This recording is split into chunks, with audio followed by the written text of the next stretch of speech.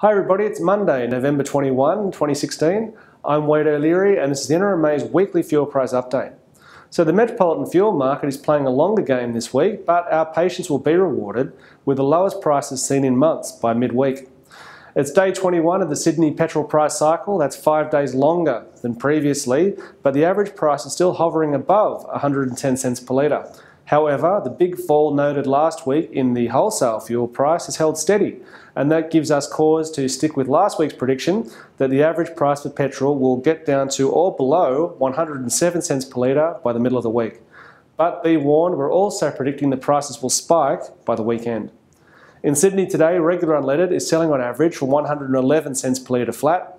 E10 is coming in around 108.6. Premium 95 can be had for 124.3. And Premium 98 is averaging 129.8 cents per litre.